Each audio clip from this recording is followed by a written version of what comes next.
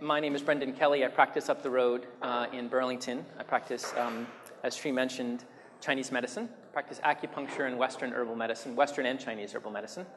And it's really very heartwarming for me to... What's that?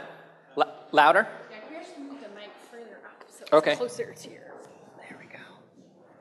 And angle it that way. See if that helps. How's that? Better? Yeah. Okay. It's very heartening to be here today because a major part of our practice clinically is nutrition. And I know this is obvious, self-evident to everyone here today, but of course what we eat affects fundamentally who we are. And it affects fundamentally our health and our sickness. And to provide a little bit of a context, in Chinese medicine, there's 5 branches of Chinese medicine. And those branches come from the same roots. And those 5 branches are acupuncture, which is the insertion of little needles, herbal medicine, massage, internal practices like Tai Chi, Qigong, and meditation, as well as nutrition. So nutrition has been quite literally a part of Chinese medicine for 5,000 years. So it's very heartening for me to be here because a lot of what's being spoken about is really similar to what Chinese medicine has been saying for 5,000 years. So that's very nice to hear. It's nice when old ideas become new again. It's also very heartening because a lot of the principles of what's being discussed this weekend are the same principles in Chinese medicine. The idea of eating real food. Like, what an idea, right? Like, eat real food, like meat and vegetables and healthy stuff. And I've said hundreds and hundreds and hundreds of times to people that I've worked with clinically, because we treat a wide range of people in our clinic, to eat food that your grandparents or your great-grandparents would know to be food, right? So if you have food in front of you and your grandparents or your great-grandparents would have no idea what that is, not so good, right? If it's dyed bright blue and it has a list of ingredients that you need a PhD in chemistry to understand, not so good. You know, simple, natural stuff. And the thinking about that in Chinese medicine is that the more processed food becomes, the farther and farther we're getting away from its energy or its life force. The Chinese term for that is nutrition. Is qi. Nutrition qi, the qi of the food that we eat. So I think that's very compatible with what's being spoken about and discussed this weekend. The talk that I'd like to give for the rest of the time we have together is about the idea of symptoms. What are symptoms?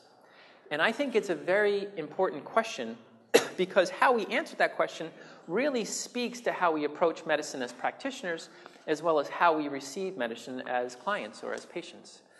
A very common view, I would say the predominant view in the West now, is to approach symptoms as bad things, right? Or even kind of taking that idea down the path a little bit to approach symptoms as the enemy. And we can see this, as I'm inclined to do, to look at things like the cultural understandings of things and linguistics, etc. If we look at the language that is used in our culture and in our country about symptoms, we really can understand our approach.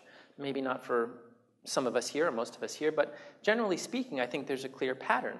And the clear pattern is to approach many symptoms, especially serious symptoms, as the enemy. So let's look at some of the language that is used. We talk about the war on cancer. That's not a Chinese medical view. That's a Western medical view. So the war on cancer, the war on obesity, the war on diabetes, the war on drugs, right? That is a particular medical perspective. There's nothing value neutral about that. There's nothing inherently medicinal about waging war on symptoms. That comes from a particular point of view. And I think that that's significant because with any war, whether it's a war in Iraq, in Afghanistan, Vietnam, or the war on symptoms, there is inevitably collateral damage. Collateral damage is unintended consequences of war, or at least consequences that aren't spoken about too much. So just as there's collateral damage in Iraq and Afghanistan, there's collateral damage when we wage war on symptoms. And we see this every day in our clinic.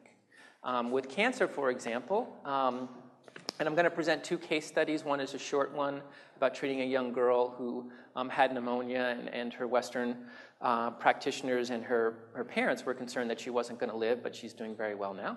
And then a longer case study about treating cancer. And just to clarify, I don't treat cancer because cancer is the Western diagnosis, and I'm a Chinese practitioner. But Chinese medicine is certainly capable of treating where cancer is coming from. So I just kind of wanted to clarify that. The second case study will be treating a man who was a little bit just before being diagnosed from a Western view with leukemia. And very quickly, within 2 months, he had a full recovery from that. So with treating cancer, for example, the collateral damage are things like our digestive system. They're things like our ability to absorb nutrients, things like our energy, and in severe cases, even our desire to live, our will to live. So rather than being a surprise, in my opinion, when we approach medicine as medical warfare, there will inevitably be collateral damage, right? And I think that's important because that's not inevitable. You don't have to treat significant symptoms, whatever kind of significant symptoms they are, physically, mentally, emotionally, as warfare. In fact, my proposal is that we actually wage peace. And one of the ways we can wage peace, of course, is through nutrition. It's a way we feed ourselves physically, mentally, and emotionally, and even spiritually. So I think how we approach medicine is very, very important because it speaks to not only our medical view, but really our cultural view. And I think, unfortunately, our culture and our country is very comfortable with warfare. You know, it's very commonplace. I mean, think about it. Think about the idea of waging war on diabetes, waging war on obesity, waging war on drugs. Who or what are we waging war on? The people who have those conditions, right? That condition is not separate from that person. It's not as if diabetes is over here and the person is here, right? Or cancer is over here and the person is here. People that we know, people in our community, our family and friends have cancer and diabetes and obesity. So what we're waging war on, in my opinion, is the people's internal fortitude. Or put simply, we're waging war on the people who have those conditions. So I don't think that works so well in the long term or even in the short term. So my proposition is to wage peace, and I believe, and I certainly have a lot of clinical experience, to indicate that it's very possible to wage peace and still treat very significant conditions. I think one reason that we use a term, for example, like waging war on cancer, is because it indicates the severity of the condition. Right? It indicates that we really want to help these people. We want to help these people get rid of a potentially life-threatening condition. So I think some of it is well-intended. Right? We're saying, this is significant. I want to help this person or these groups of people deal with cancer. So I do think some of it is well-intended, but I think some of it is just that that's what we're comfortable with. That when we have a significant condition, we kind of easily fall into the idea of waging war.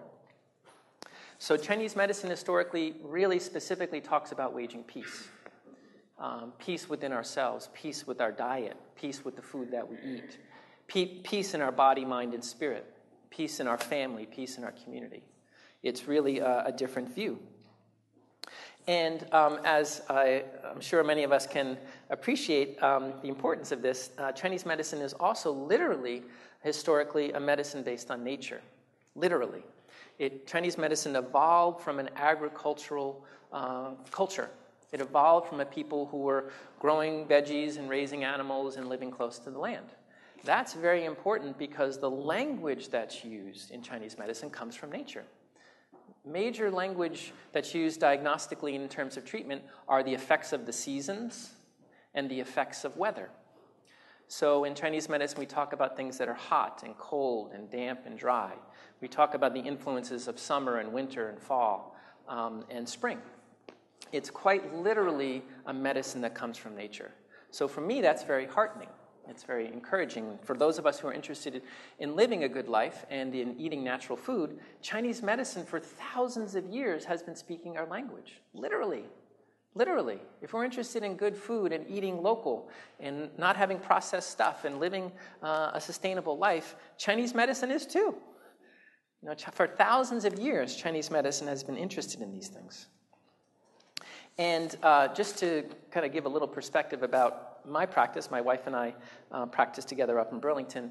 We are a family practice. We treat a wide range of folks from very young kids. As I'm treating a young girl now who's about 1 year old, and I'm treating some folks who are in their late 80s and 90s. And so we treat that wide spectrum of folks. And maybe I should speak up a little this way. And we also treat a wide range of conditions, so physically, mentally, emotionally, and even spiritually. So one common question we get is, well, what does acupuncture and herbs treat? Well, acupuncture and herbs are part of Chinese medicine, or to say Eastern medicine. Well, Eastern medicine treats everything that Western medicine treats. Well, what does that include? Well, pretty much everything, physically, mentally, emotionally. One of the few exceptions would be if you get into a traumatic accident, you fall off your roof, or get into a car crash. I wouldn't go to your local herbalist. I would go to the ER. But before and after that, for most everything else, Chinese medicine is absolutely capable of treating. So a first analogy that I wanted to use, just to give some examples about what I'm talking about, is a young girl that I was talking about earlier. Very, very sweet. She came in and she was about 10 months old, and her mom and her family ate natural foods. They were farmers. They had never given her really most any unnatural stuff at all, including pharmaceuticals. But she had a very severe respiratory infection, and her mom tried kind of home herb remedies, and those weren't working, and then they went to another Western herbalist, and those remedies weren't able to help. And then she came to us, and she had pneumonia 2 times, and she was really very frail. I could see the energy was very good within her, but her vitality, her life force her chi was not very strong. So her mom came in and she brought in her mother, so the grandmother of the young girl, and they were really trying to convey to me that they were really, and the Western folks were also really concerned that she might not make it. And so part of the remedy in Chinese medicine, of course, is to, even with serious infections, she'd had pneumonia twice and respiratory issues and phlegm in the lungs and constantly having phlegm in her respiratory system. If you can't breathe, life is not very good.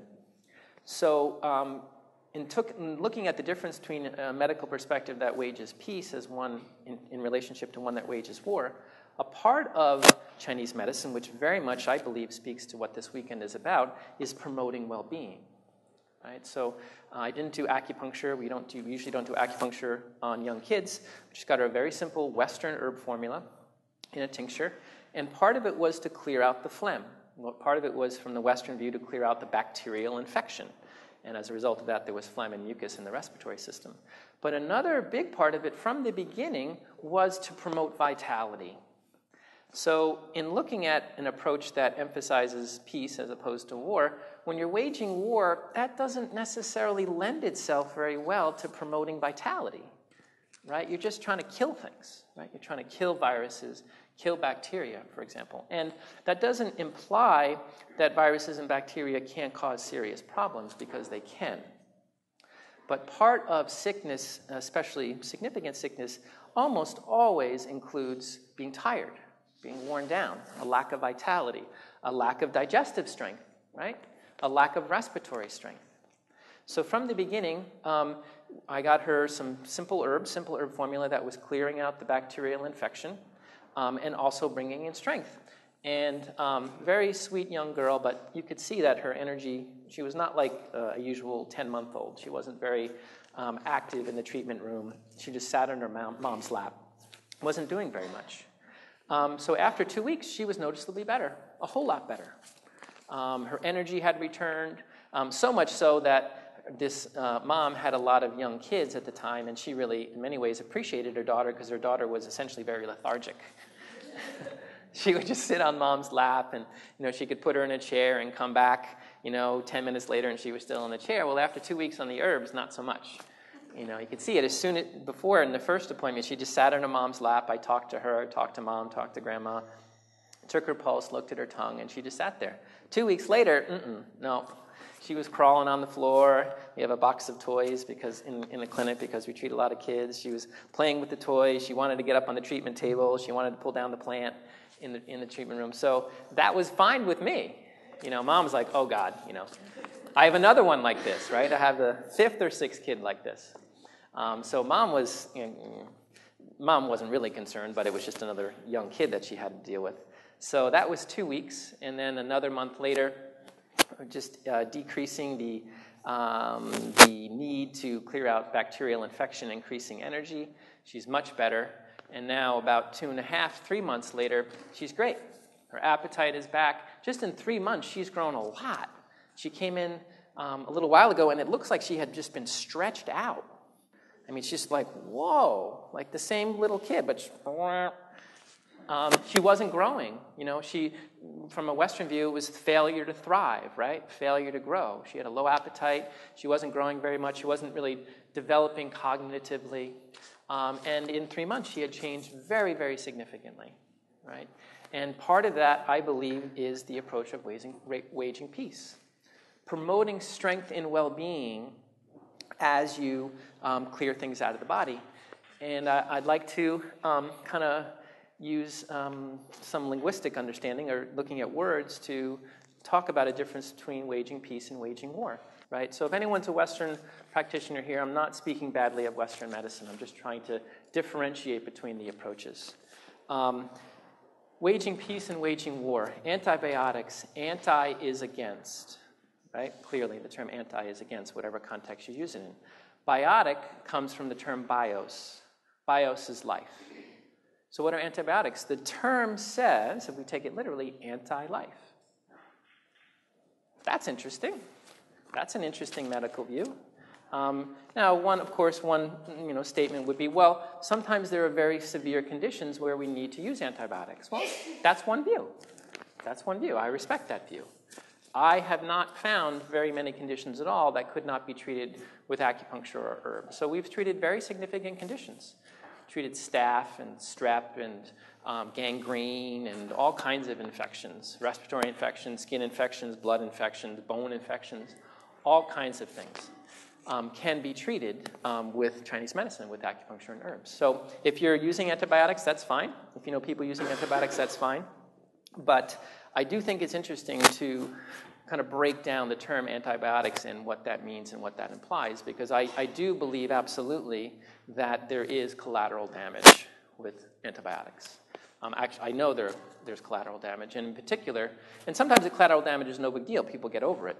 But in particular, to use Chinese medical thinking to talk about antibiotics, antibiotics are very, very cold. And so the way that antibiotics treat infection, because infection is inflammation, and we can look at inflammation in Chinese medicine in terms of heat. So with too much heat, the antibiotics are very cold, and they try to put the heat out. And sometimes that works, and sometimes it doesn't. But part of what antibiotics put out is the digestive strength in the stomach, in particular. That's part of the results of antibiotics, invariably. Now, some people's digestive system is strong and they can bounce back, and sometimes it's not. But the reason that people have digestive issues or elimination issues with the intestines with antibiotics is because it's putting out the energy in the digestive system. So an analogy in Chinese medicine is that the stomach is a cook stove. So it needs to have warmth. You don't want too much warmth, but you certainly don't want too little warmth. So antibiotics in particular can affect the digestive system. So this little girl is doing great. It's very sweet. Looks like she's been literally stretched out. She hasn't gained much weight yet, but I don't know how many inches she's grown in 3 months. A lot. And she's doing better. She's clearly developing really quickly cognitively. She's starting to talk more and crawl around. So that's one small example of an approach that is clearing things out as well as promoting well-being. And the next case study I'm going to talk about is going to talk much more about nutrition. This young girl really didn't need any nutrition recommendations. Her family are organic farmers. They eat really good food, so there wasn't much to talk about with that. It was really just getting rid of what was causing the problems. So another case study that I want to talk about is a really nice experience that we had in our clinic treating a man when we were in Montana. We had a clinic in Montana for 6 years before we moved back to Vermont. We've been back in Vermont for 3 years, and we had another clinic in southern Vermont for 3 years. No one in their right mind would do that, set up clinics all the time from scratch. We did that because of family stuff, so we've gotten lots of experience treating people in different places around the country. I don't recommend that as a business strategy, but or a life strategy, really, though we've gotten good at it. So the next case study was a man who was a rancher in Montana, and he had been seeing me for on and off for maybe about a year and a half, intermittent acupuncture and intermittent herbs. And he came to see us again. He hadn't seen us in a while, because his Western physician, his GP, his general practitioner, had recommended a series of blood tests based on some mild to moderate symptoms that he had. And those symptoms were a significant loss of energy. He was a rancher in his late 40s, lived in a small rural community in Montana. And he had a significant loss of energy for about 2 or 3 years. He had very significant night sweats. He had actually gained weight, a lot of weight, 30 pounds or so. And he also had nodules on the back of his neck. Nodules just below the skin, kind of like lymphatic swelling, essentially. So as a result of those symptoms, the doctor ordered another round of blood tests, and this patient had had blood tests 5 years before for similar condition, similar symptoms. So the blood tests 5 years before, and these, for the sake of confidentiality, this is not an exact case study; it's a general case study. So the numbers are a little bit different, but the ratios are all the same. So the numbers are a little different, but it tells the same basic story. So 5 years before, his white blood cell count had been 20,000. And 5 years later, they were just under 20,000. They were about 38,000.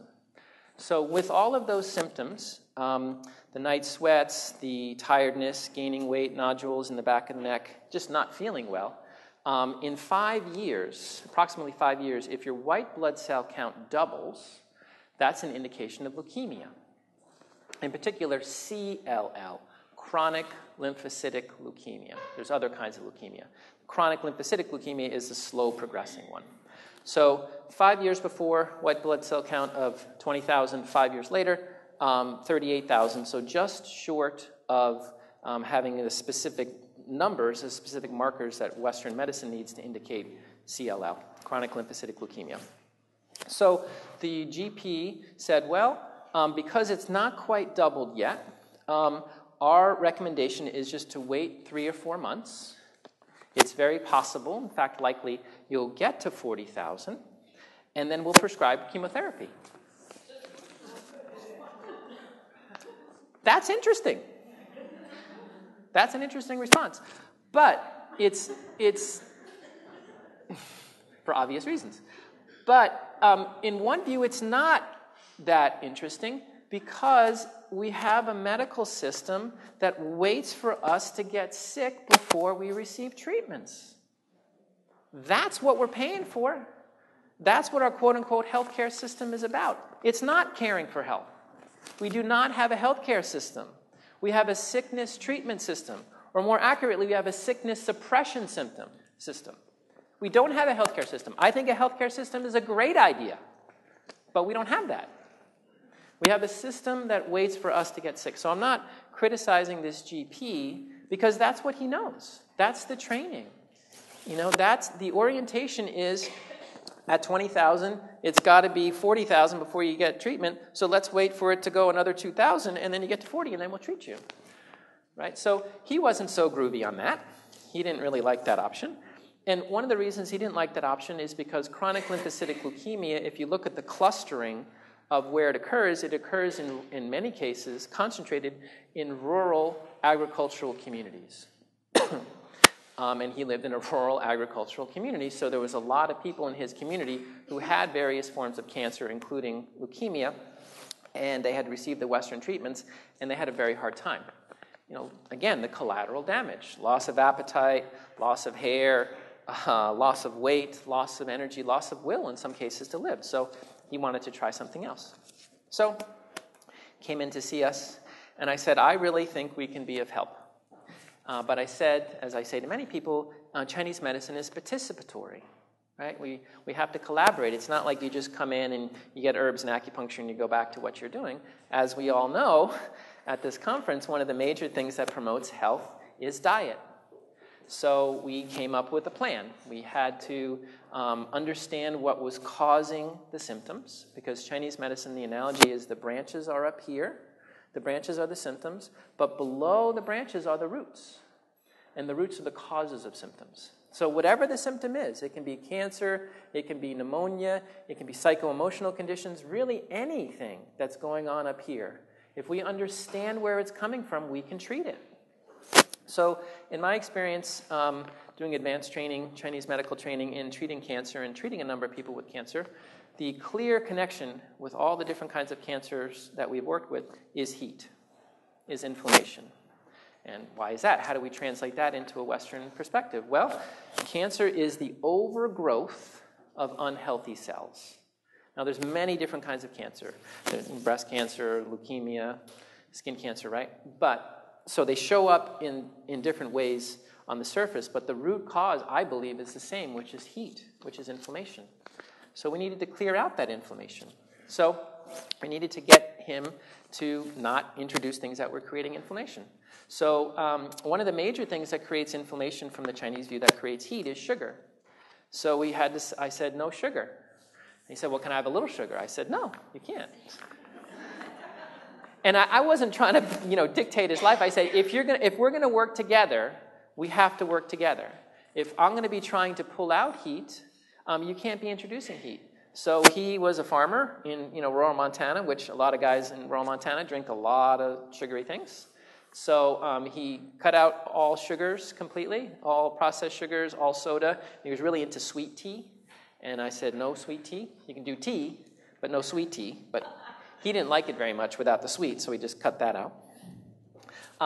But he also had to reduce the other lifestyle issues that were creating heat. So he was a really hard-working guy. He was a farmer, rancher, and as most farmers and ranchers do, he worked a lot for good reason, because he's trying to make a living raising animals and raising plants. But he was working a lot. He'd been a rancher his whole life, multi-generational farming family. So he was used to working 60 or 70 hours a week. I said, you can't do it. I said, you can't do it because overwork stimulates the organs. Overwork stimulates our thoughts. Overwork stimulates the glands. It overstimulates the qi. So we cut down the work from 60 to 70 hours a week to about 35 hours a week. And I said, also, you got to sleep more. You can't be sleeping 5 to 7 hours a night. You need more sleep. And so he agreed to sleep 9 or 10, which he did.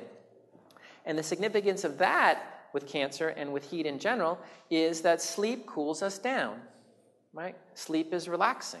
Sleep cools down the energy, it cools down the organs, cools down the qi. So he went from 60 to 70 hours a week to 35 to 40 hours a week, from 5 to 7 hours of sleep to 9 to 10 hours of sleep. And he also didn't do that much acupuncture. He only needed to come in for 2 months. So 2 months of acupuncture. For the first month, 2 treatments a week for 1 month. So a total of 8 treatments in the first month. Not that much by a lot of standards. And then the second month, he came in once a week. So 4 treatments the second month, 8 treatments the first month, a total of 12 treatments. And he also did a lot of really strong herbs. We do Western herbs and Chinese herbs. I'd love to use local Western herbs. It is very possible to use the local Western herbs from a Chinese point of view, and I'd love to start a school to teach more about that at some point. But Chinese medicine has a very easy access with using Chinese herbs. So we use a lot of Chinese herbs as well. So he was using very strong Chinese herbs to clear out heat. But at the same time that things were being cleared out of the body, we also used herbs to strengthen the body. So what were the results? Well, in 2 months, he was feeling much better.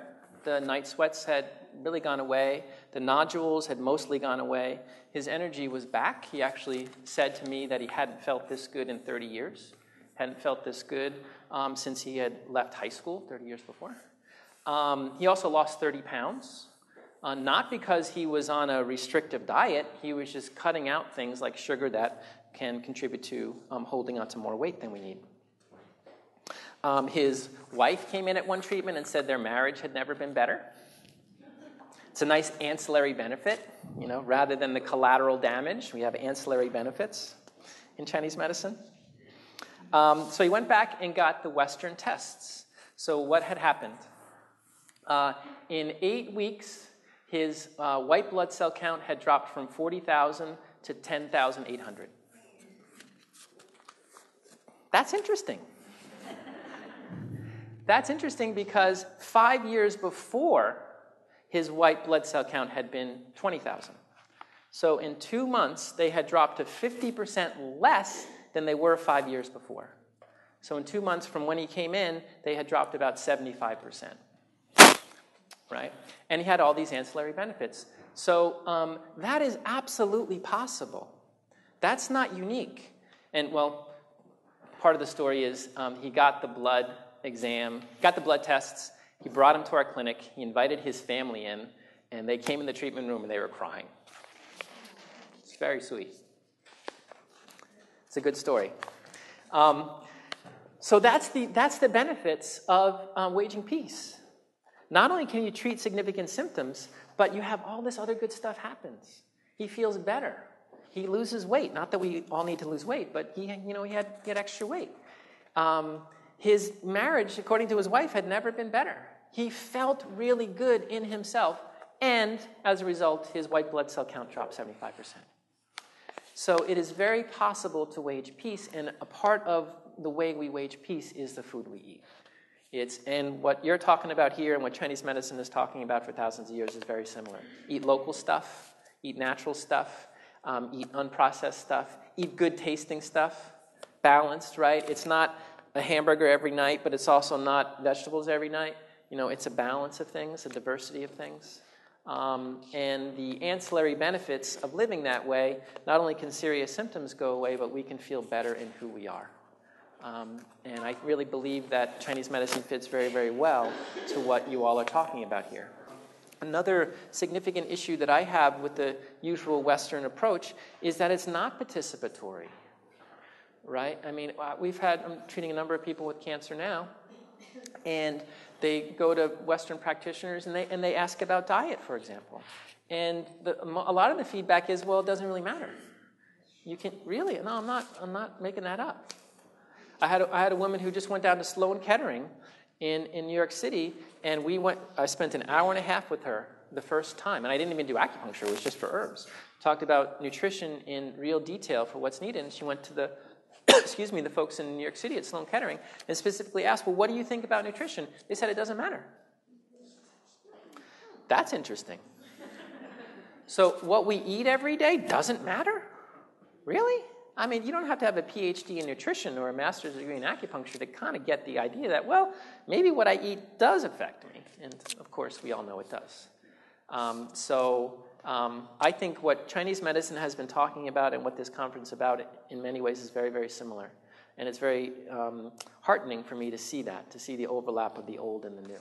And a lot of it is really self-evident to me. Of course what we eat affects us. It affects us towards health and sickness. So those are just, I could talk a lot about case studies about things like this, but those are just some examples, and I'm very honored to be invited here to really add a little bit to the discussion from a Chinese medical point of view. So,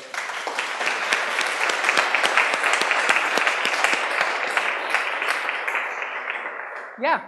I have two questions. Can I ask both at once? Sure.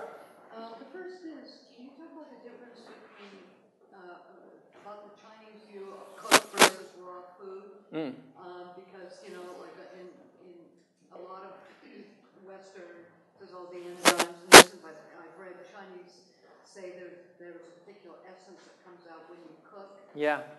And my other question has to do with, so overwork, lack of sleep, pathogens can cause heat. What else causes heat?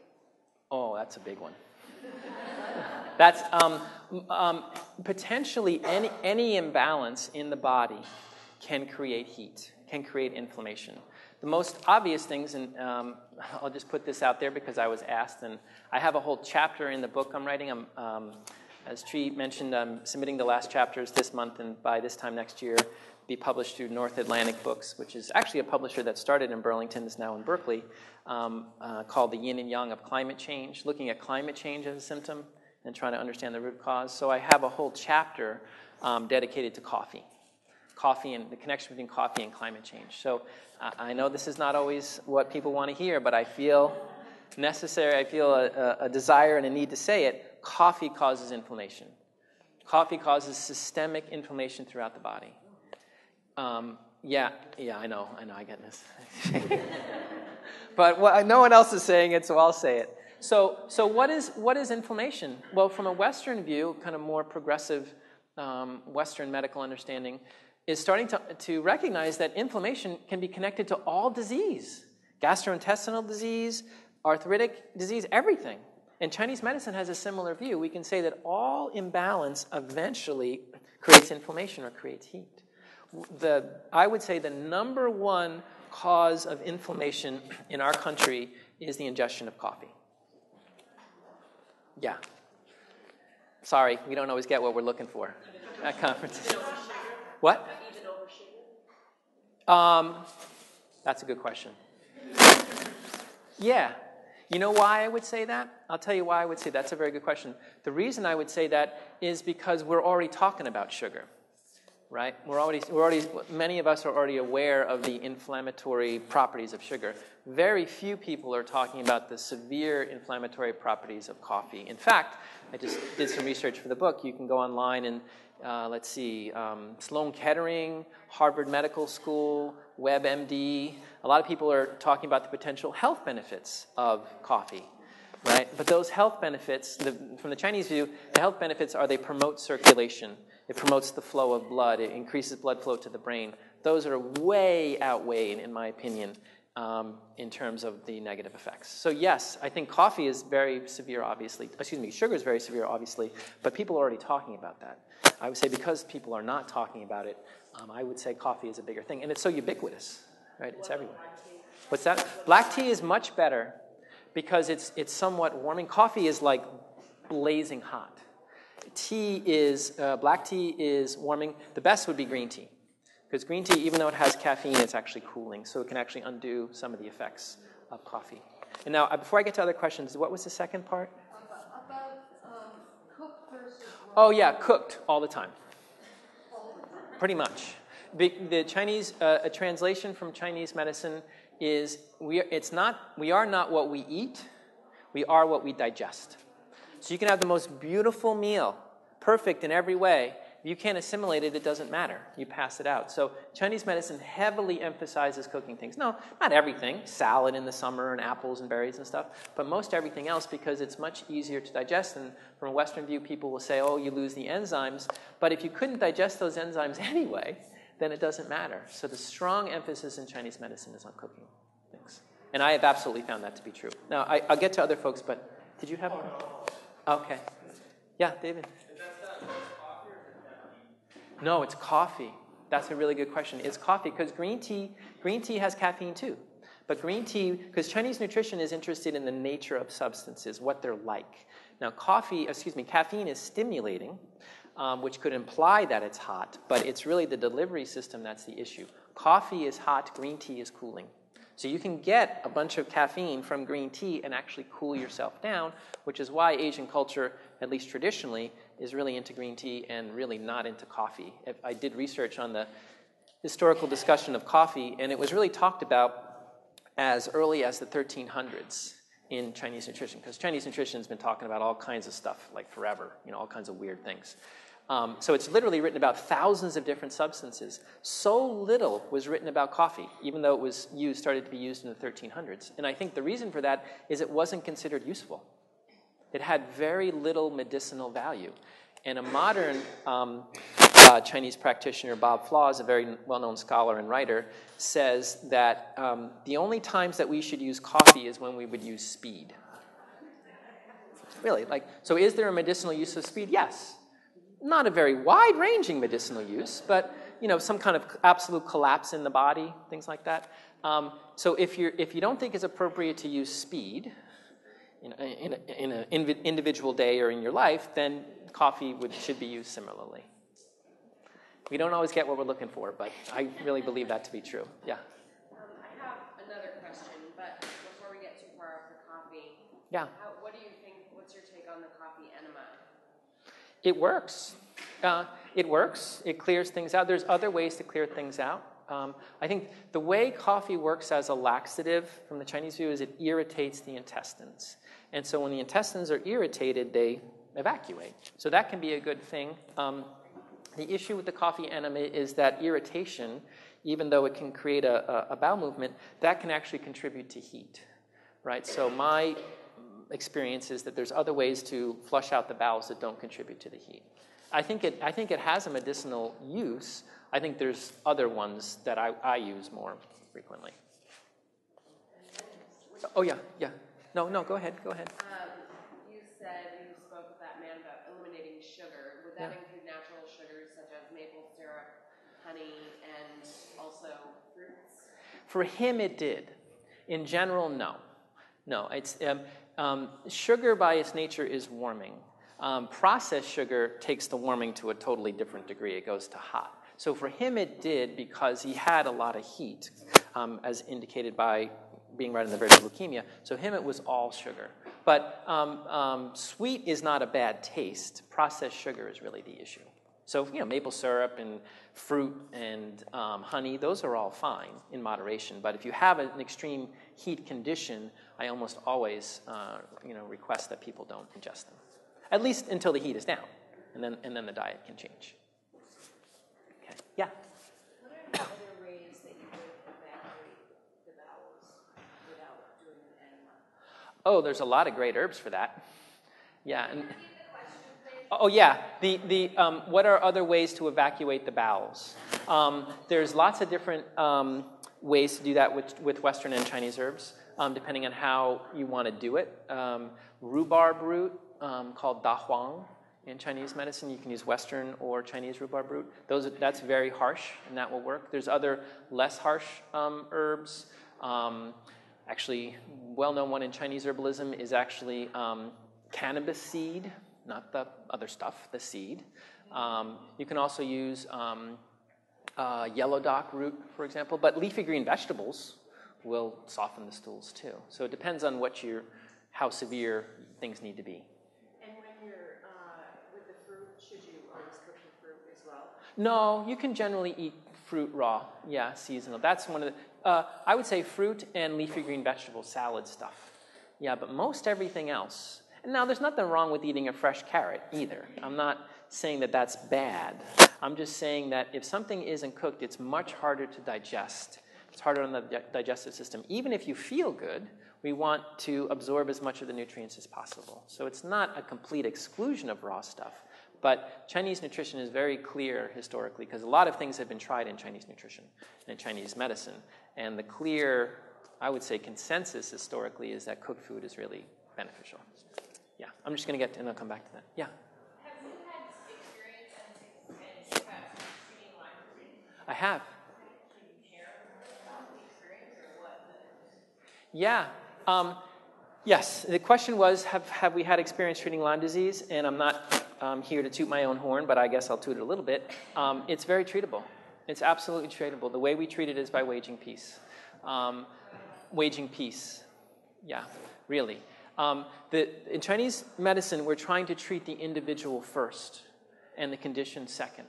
So I've had very good results. I've had many positive results.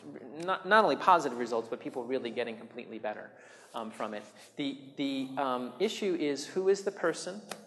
What's their internal condition like, and how has Lyme affected them? I've had people who really hadn't recovered all the way from Lyme who are fully recovered, and I'm working with people who were on very severe Western treatments. I was treating a woman who was on an IV drip cocktail of antibiotics for over 1.5 years every day. When she came in to see us, she could barely walk, really barely walk. She's having severe neurological conditions. She's not all the way better, but she's working 3 days a week. So that's going to take longer. I've had a number of people who were, maybe 50 to 70% over the line when they came in, and they're at more than 100%. They feel better now than before the issue. So the treatment is different depending on No. It's different. That's a really good example. From we're not using the equivalent of herbal antibiotics, and that's a major focus now. And there's books written about it, right? Rather than using this antibiotic, use this herb. Rather than using this herbal antibiotic cocktail, use these herbs. That's not our approach. And the reason for that is the herbal antibiotics or the pharmaceutical antibiotics are treating part of the picture, which is the inflammation. But the inflammation, with Lyme in particular, is really only part of the condition. It's not all of it. So we do treat the inflammation, but we treat a lot of other things that go along with it. Part of it we treat is people's energy, people's strength, and people's well-being. When people have been on antibiotics, almost everyone that we've seen has been on antibiotics for at least 6 months. People have been on for 2 or 3 years. Part of what you need to do is strengthen them. The warfare has been going on long enough. We need to wage peace, clear things out, and bring in their strength, bring in their vitality. Okay, she's very kindly holding a sign. I'd love to continue the conversation, and thank you for having me.